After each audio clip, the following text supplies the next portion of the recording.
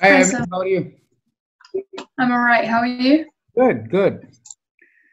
So, how was our morning session on the product rule? I was really good. So you introduced me to a new formula, which definitely helps in different situations. It's not as long as the difference quotient formula, so that's helpful, handy. However, we did learn about like where it derives from using the different quotient formula and how, like, the proof of it, which was really good to know. So that was good. And yeah. Yes. So, I mean, this is our lesson number 2 on derivatives.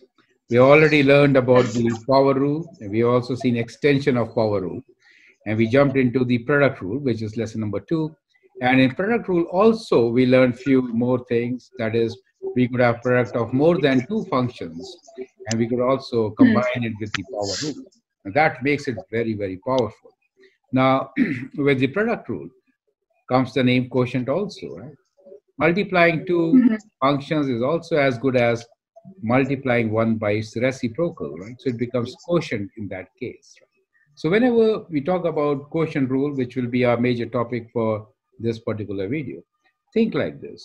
If I'm saying A over B, I'm also saying A times 1 over B, right?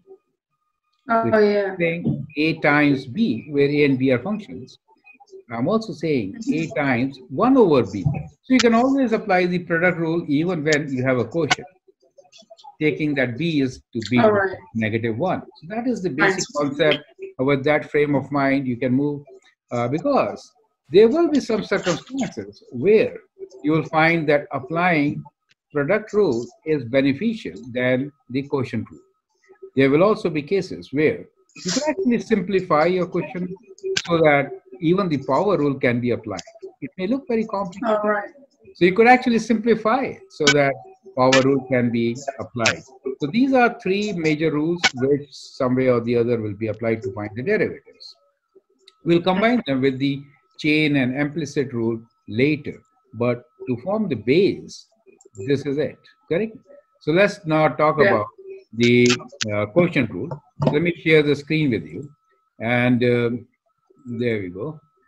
So this is, can you see my screen now? Yeah. Perfect. So this is where we started in the morning.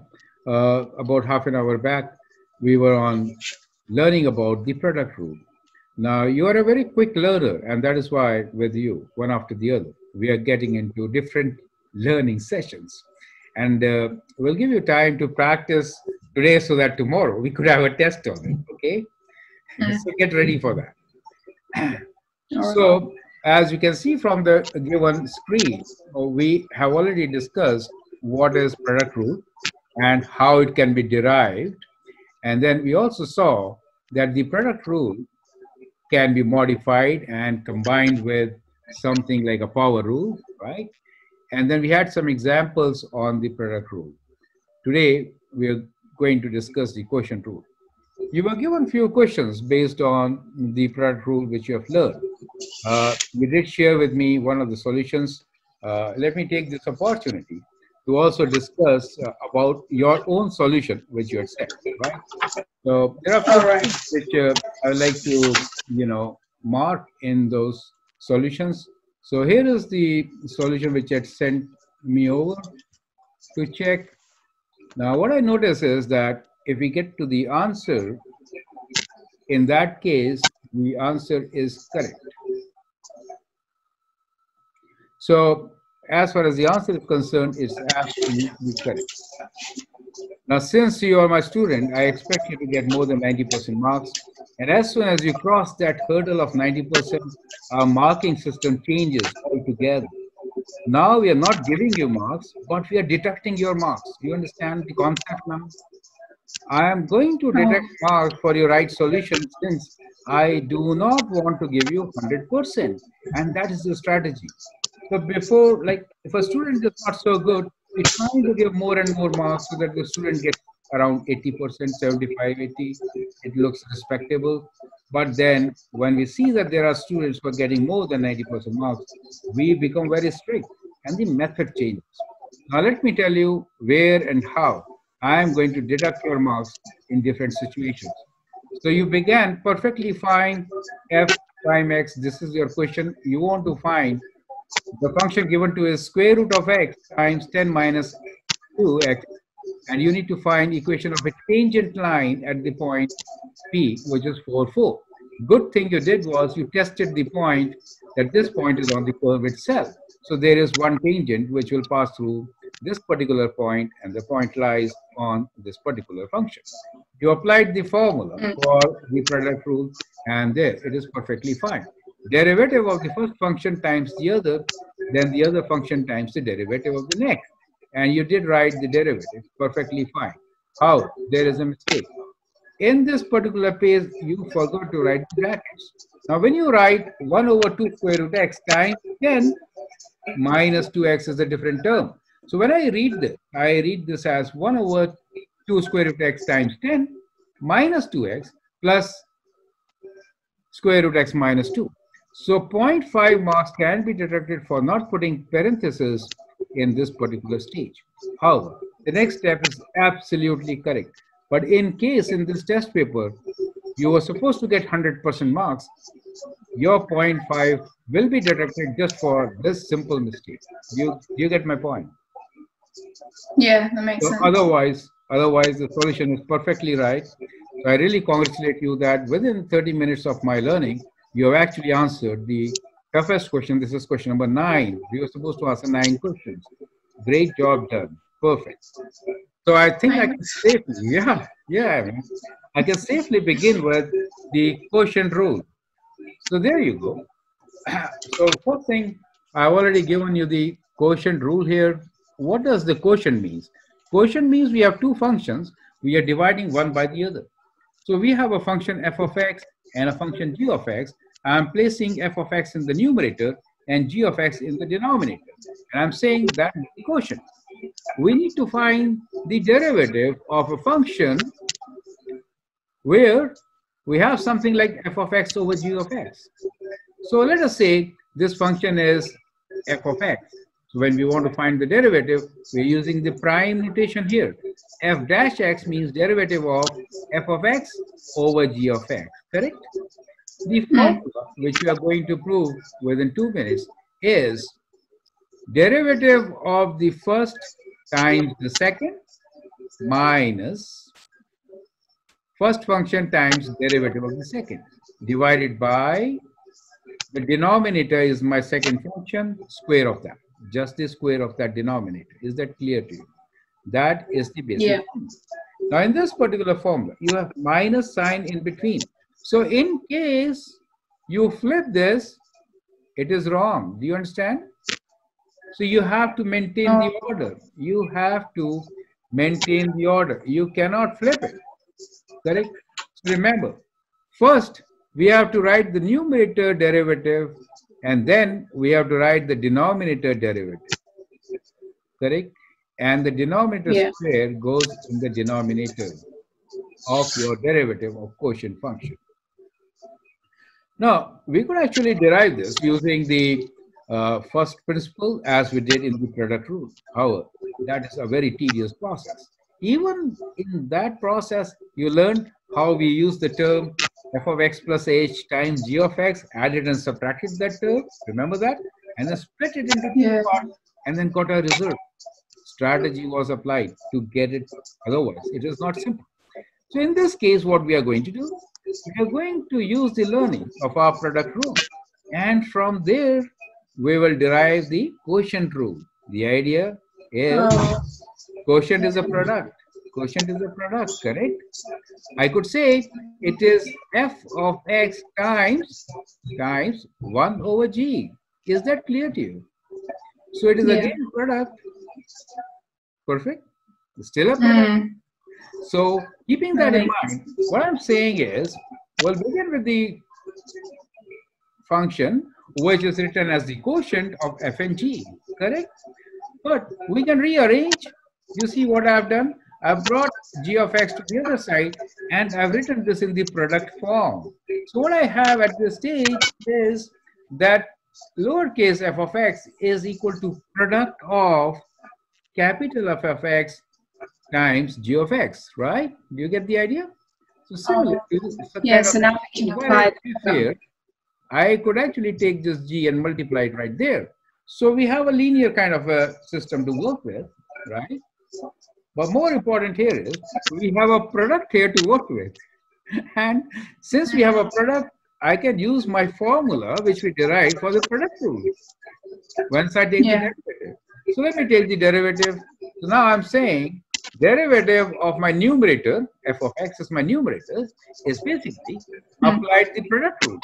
Derivative of the first function times the other plus derivative of the second function times the first. You get the idea. Yeah, that makes sense. So the right side is now the product, and therefore we applied the product rule formula and wrote it down. Now, basically, we need to only figure out what is this f prime x, right? I need to just isolate f prime x to get my formula, right? This is what I need. Is that clear to you? So I will rearrange it. The best way to rearrange is shown right there. So we're saying this particular thing, isolate this, make it as your principal, right? So primary.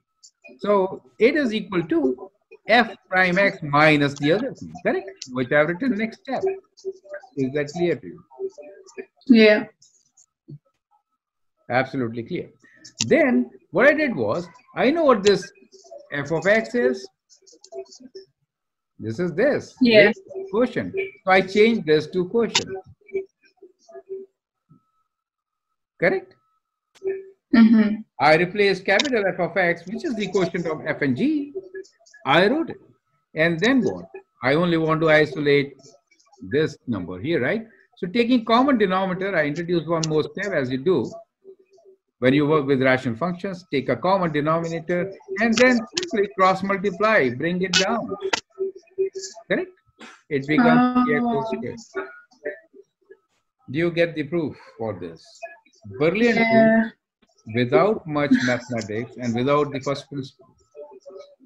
The whole concept of, the whole concept of first principle is hidden in it, since what we did was we applied the formula for the product rule, correct? Yeah. Can you explain me this concept and this derivation for the quotient rule? So with the quotient rule, you can use the first principle, however, it's quite tedious and long. So what we do is we make, so let's say let capital F of x equals f of x over g of x, and that can be written in the product form by writing f of x times 1 over g of x. So then you've got that in the product form. So what we just learned in our previous lesson about the product rule, you can apply that formula to here. And once you go through all the steps, you would get the quotient formula, which is the derivative of f of capital F of x, which is derivative of f of x times g of x minus f of x times derivative of g of x, and then g of x squared, because you multiplied the cross multiply. Perfect. Remember the order, because if you flip the order of the derivatives, you get the wrong answer. So remember the order, right? So that's it about quotient rule, right? And you remember quotient rule and product rule kind of similar. Many questions could be done just by product rule. So here are a few examples for you. We'll begin with example number 5 and 6.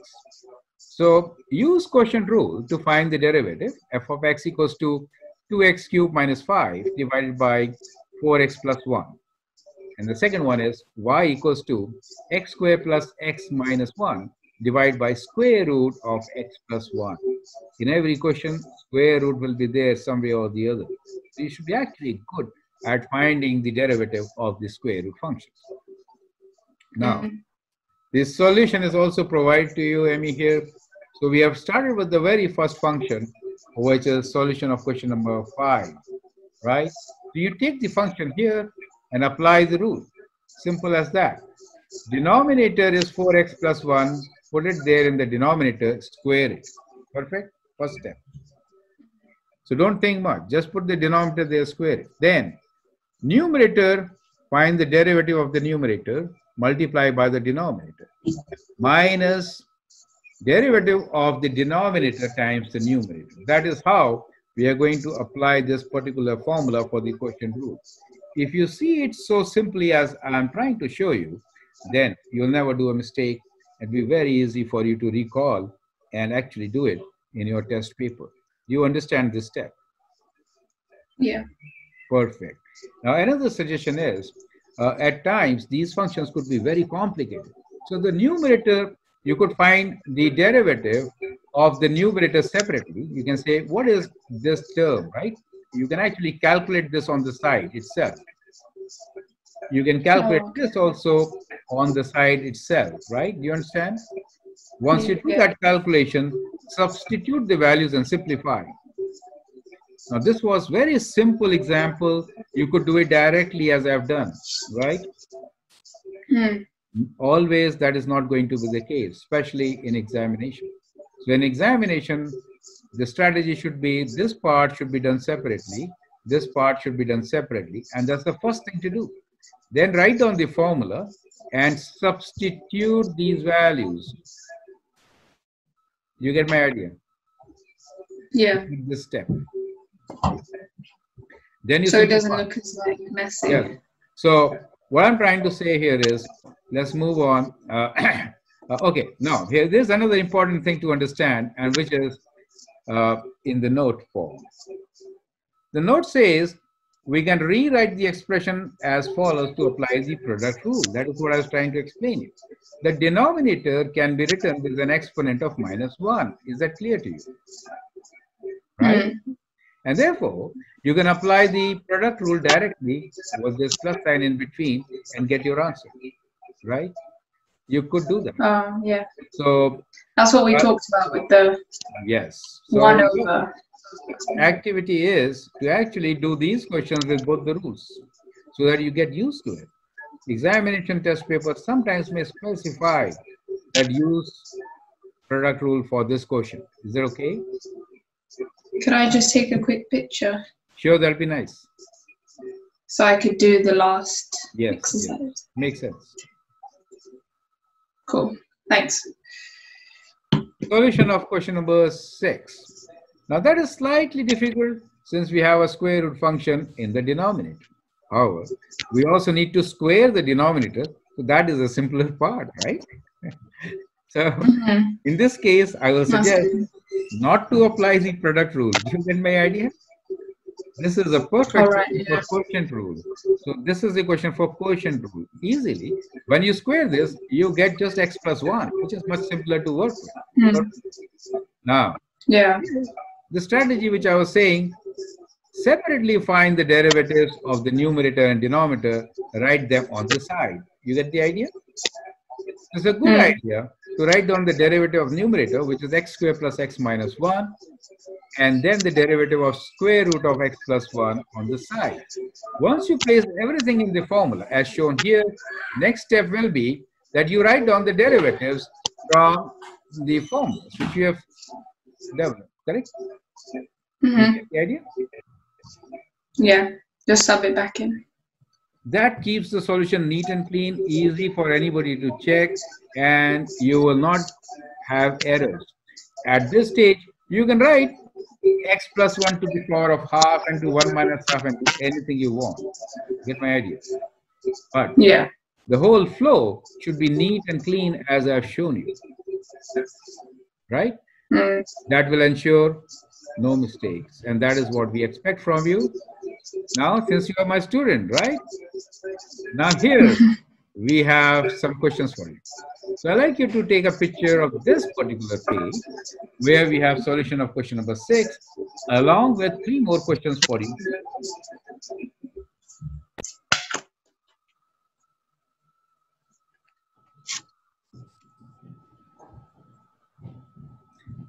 Now, Amy, I would like you to read these 3 questions and ask me questions if you have any. And if you understood the question, please tell me how will you solve them. Okay, so it says do not apply the quotient rule to solve the following. That is Okay. so true. Yes. So, do we Question use the number product 7. rule? Yes. So do Okay. not apply the quotient rule for these questions. I'll give you more questions for quotient rule also. Don't worry. So tell me, Okay. what will you apply here So, to solve this? question 7. Find the equation of the tangent line to the curve f of x equals 2x over x squared plus 1 at x equals 0. So you'd use the product rule, do 2x times 1 over, or x squared plus 1 to the minus 1, and then use the Perfect. product rule. Great. And Question number 8. that's it. Question 8. Find the coordinates of each point on the graph f of x equals 2x plus 8 over root x, where the tangent is horizontal. Yeah. So we can make them like individual. So you can do 2x over root x plus 8 over root x. Very And good. yeah, and then that root x is just to the half, x to the half. So you can just do 2x to the half plus x, 8 to the x to the minus half. Perfect. Yeah, and then you just do that. But that whole function needs to be greater than 0, doesn't it?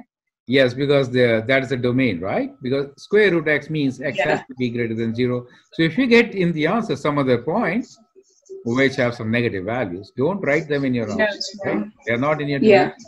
And tangent is horizontal means what? The gradient is 0. Perfect. So that is, simplify this and apply the power rule. You'll get it, right? It looks like a quotient, but see how simple it becomes, right? Question number 9. Yeah. Question 9. Show that there is no tangent with positive slope on the curve of y equals x plus 2 over 3x plus 4. Yeah. So again, we would make that x plus 2 times 3x plus 4 to the minus 1. Perfect. Apply the product rule. And then I guess if we're showing that there is no tangent with positive slope, so we need to make sure the derivative is negative. You're right. So that is how we are going to do. Most of the test papers will have questions like this. Find equation of tangent line or a normal line. That is the first question. Second, find a coordinate point which specifies a condition, which could be a horizontal tangent. And third, show that the graph has no positive or negative, something like this. These are your typical questions in any test paper. So once you've understood that, it's very simple. Now let's move forward and let's see. Right. So you've already explained me how to do these questions. I'm not sharing the solution. That is what you have to do it. I wanted to actually come to question number 9 for you. Here is question number 9. Amy, can you read the question and tell me what are we supposed to do here? Yeah. So show that there is no tangent with positive slope on the curve of y equals x plus 2 over 3x plus 4. So the solution. Right. So you also did, so we did x plus 2 and then made that times 1 over 3x plus 4. Yeah. Is that what so you what did? I did was, Amy, let me just cut it short for you. The question given to you is different. It is not the same. Your question was not to apply the quotient rule, okay? Oh, so... Your question. Oh, so I need to apply 9. the quotient rule? No. You don't have to apply. So I'm not sharing with you the solution. It is the same question, okay? So you do not have to apply the quotient rule, okay? I am providing a different solution with a quotient rule, right? Just explaining you. Oh. So when you apply the quotient rule, denominator is squared. Do you see that part? When you apply the quotient rule, the formula, denominator squared. Now the numerator is derivative of the first function times the denominator minus derivative of the denominator minus the first function. So basically what you see here is, since denominator is always positive, if you get a constant in the numerator which is negative, then the derivative is always negative. You said, see the point. So when you do it with your method, which is without applying the quotient rule, you should get such situation. Is that clear to you? Okay. Oh, okay. Yeah, I get it. Yeah. This is not your solution, okay? You have to do without quotient rule. Now here is the last question which I would like to discuss with you. Can you read the question, please? Yeah. So the number n of the new COVID-19 cases per week in Toronto is modeled by the function n t equals 300 t squared over t squared plus 1, where t is less than or equal to 0, or Greater greater than or equal to 0, less than or equal to 8. Correct. At what rate is the number of cases changing after 1 week? Perfect. So it says apply the quotient rule and substitute t equals 1. T equals 1. So clearly, it's not very difficult question, very interesting, which in today's time is very relevant, and this is kind of correct data also, okay, which I've taken from internet. Now here, the idea is when you apply the quotient rule, you get some number. Now you have to understand in the first week, so t is 1, just substitute t as 1, and you get a number here. So that gives you the gradient at the end of the first week. Is that clear to you? So those are the type of application questions which we could have. And they're similar to the gradient and rate of change and instantaneous rate of change questions, which we did earlier on in our introduction to calculus.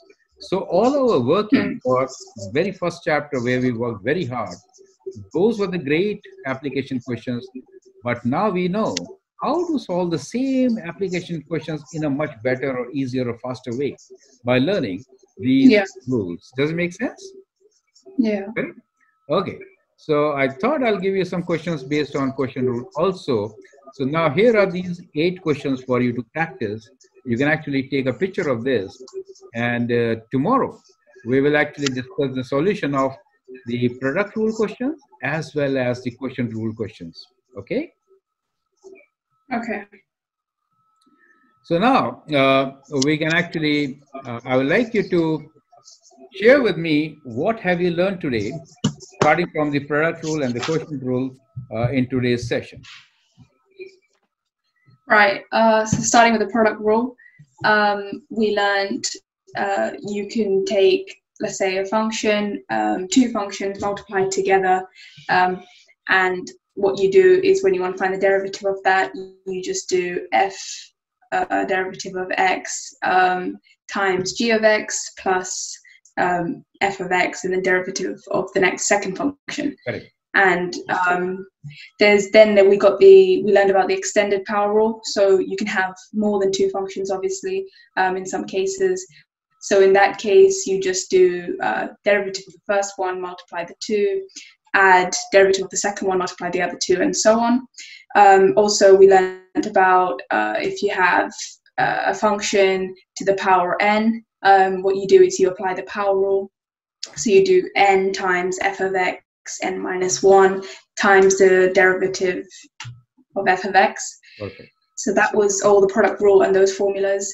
And we also learned about the proof, and when showing the proof, we used the first principle. So that worked out.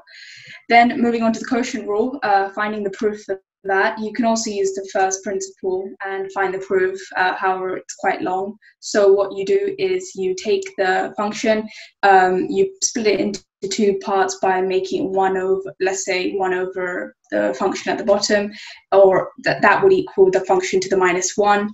And then when you do that, you got it into a product form, so you can just apply the product rule and derive that quotient formula. So we have initially f of x over g of x, and the derivative of that would be f derivative g subtract f g derivative over g of x squared. Perfect. So order is really important, so don't mess up the order when you do it. So the numerator has to be where the numerator is supposed to be. If you switch them around, you get the wrong answer. So that's the key. And when you just write it down on the page, make sure you take out, like, so when we're doing the derivative of some tricky ones, when it's like square root or something, take it out to the side, find out what the derivative is, and then sub it back in, because it's much cleaner and easier to look at. And plus, you won't really go wrong if it looks nice and clearly laid out on your page. Yes. So that's all good. And towards the end, we did a lot of application questions, which would be the ones that come in the exam. So just understanding what the question's asking and which of the formulas would be best to use is the process that goes through your head when you do it. So beautifully summarized, Amy. That was excellent. And that also shows that you have understood today's lecture. And with that, I'd like you to watch some of my videos, where I've taken questions from previous test papers. Questions could be very difficult at times, but with practice, it'll be very easy for you to do. Now, Yeah. we'll actually take up a test on this particular thing so that we ensure that the whole concept of derivatives basics is clear to us. And from there, Yeah. day after tomorrow, we'll move on to chain rule, implicit, and there are some more rules which will help you solve complicated questions, right?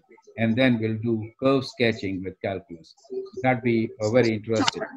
So thanks a lot for joining, Amy, and keep sharing whatever you want to understand. Keep posting me the questions and be on top of it. Okay.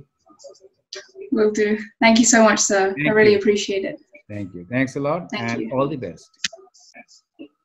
Have a good day. The rest You of your too. day. Bye.